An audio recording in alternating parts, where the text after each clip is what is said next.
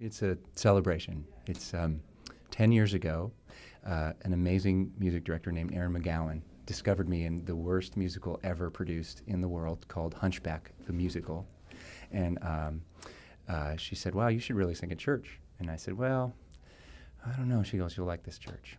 And I'll never forget, I showed up, and the first time I was there, right in the front row was this legendary person called the Rainbow Lady, and she had rainbow puffballs all over her body, and her glasses, and her hair, and her shoes, and I just thought, what in the world did I get into?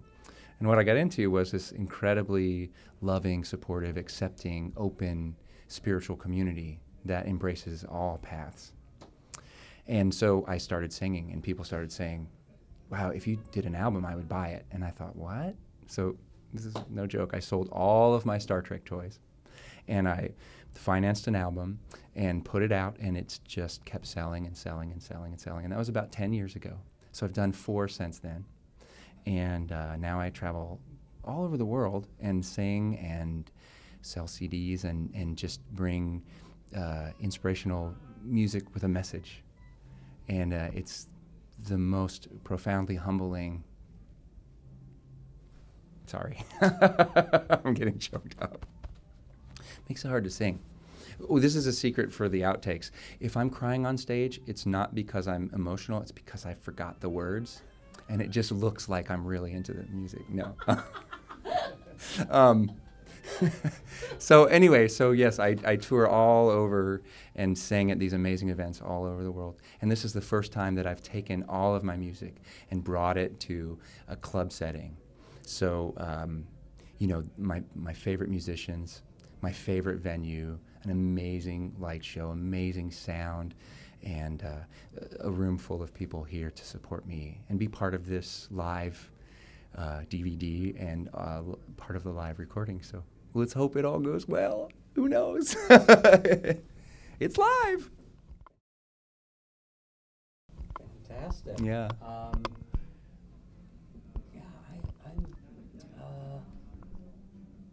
Let's see. Aaron would probably know a good question to ask. What do you think, Aaron? I don't know Stefan well enough. Oh, yeah. I want to hear him say a direct thank you to the Yeah. fans. Just right So into the what would camera. you say, yeah. Yeah. What would you say to your long-term fans that have followed you and watched you grow? You know, there's, look in the camera up above. Or you're not talking to me, No, sorry. I'm bringing the light around so it's not so, you know. So I'll ask you the question again. Yeah, great, and just Then keep you looking talk at to you. me. Okay, great, great. Yeah. It's a little weird looking. Yeah, that's okay. Yeah. Good. You can move a little bit back. Okay. You just Soften it. There we go. Yeah, got it? That's cool. So what would you say to those people who through the years have supported you, bought your albums, and followed you, you know, followed your music and your career? Oh. I forgot the words again. I'm getting choked up. There's just no way.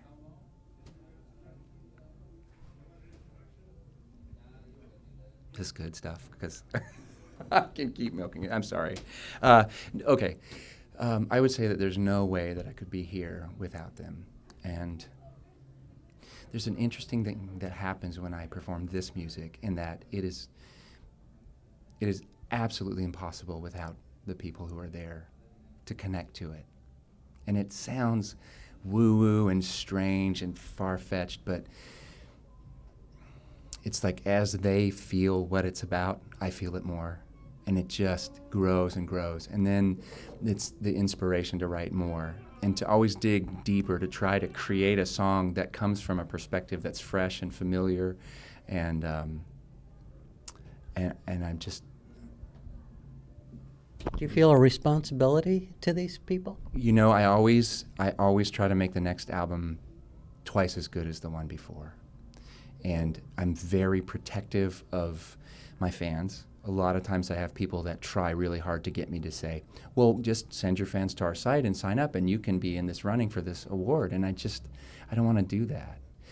And I respect them as much as they respect me. I don't spam and send millions of emails out, except for this show. I did. But, you know, if they're interested in me, be my friend on Facebook. And it's not a fan page. It's my Facebook page, and we're friends. In fact, I don't like the word fan because suggests separation, and there really is none. So I just have friends all over the planet, and I keep slapping my hands on my leg, which is really distracting. I meant to Yeah. do that, Sit but- on my hands. But Bruce is listening, so. Great. Let's see, what else would be, what would people want to know about you that they don't know going into tonight's show? Oh, that's a great question. I have a wicked sense of humor. And most of the time when I'm singing in churches, they look at me and they think, that is, he's so spiritually grounded and he must just go home and meditate all the time. And I just, when I get a chance to do a concert, I get to share a lot of my humor with people and show them that I don't take myself all that seriously. And we'll see what happens tonight. I'm trying to contain it, but, I'm paying these musicians a lot of money, so no jokes, all music.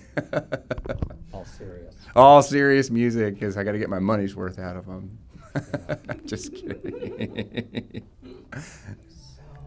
So what about the musicians? I mean, how'd you find them? What do they bring?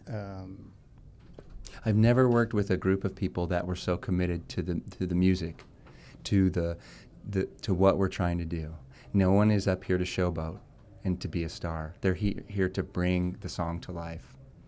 And they're all people that I've worked with throughout the years and at different churches, and a special kind of word of gratitude to Jonathan Kingham, who's actually on stage playing right now behind me. Or is he? He just walked in. Oh, good. That's Jonathan. Okay.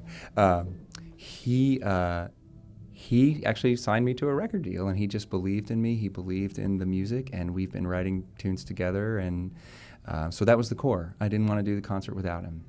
And then there's David Loy, who is the music pianist at Seattle Unity. And he has a studio and a great musician and records his own albums. And the drummer, John Stout, is the drummer at Seattle Unity, and he's just incredible and has so much sensitivity. And two guys from my band, the Dudley Manlove Quartet, which is a band that we do lots of corporate events. It's Steve and John, and they're just great musicians and great friends.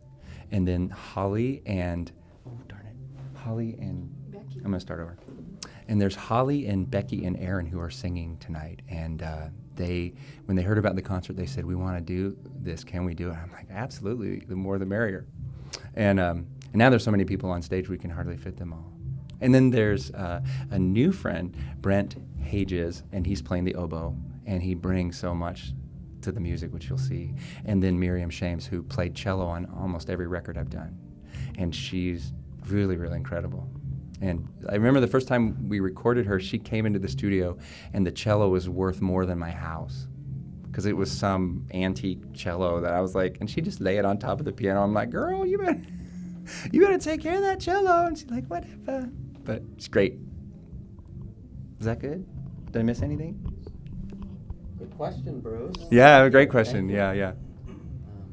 And I guess what I'm really excited about the Triple Door is the lighting and the sound and just the whole ambiance, because it looks like this fabulous, amazing showcase place, but you're so connected with the audience. They're literally right at your feet, and you can just look out and see everybody, and I love that about this room.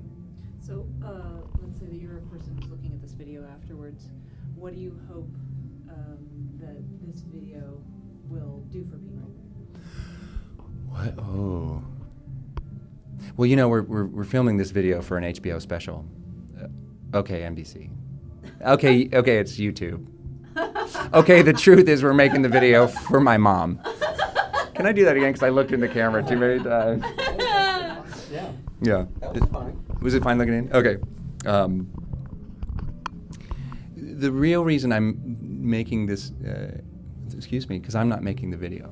The real reason that there's a wonderful person, and her name is Kimberly Reen. She saw me sing in Kansas City, and I did a concert there, and it was nothing like this. It was just me and a pianist and a room full of people. And she sent me an email, and she said, wow, your music is so powerful. How are you going to reach more people? You can't do that just singing in a little church. And so I always said, great, you fix it. And she's like, okay.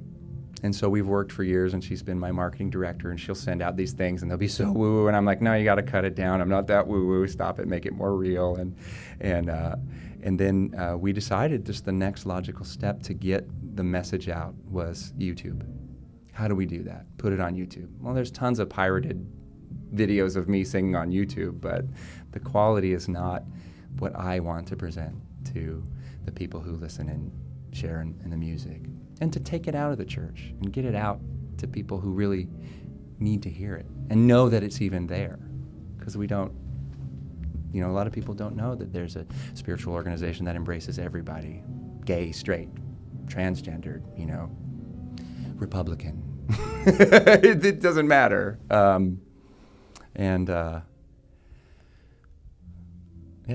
So YouTube, that's what we're trying to do, get it out and get people to see it and know that it's available. How about one more thanks to the people here tonight who came out? Yeah. To everybody who's here in the theater tonight, an amazing thank you to you. This is a dream come true for me. That's it. I think that's it.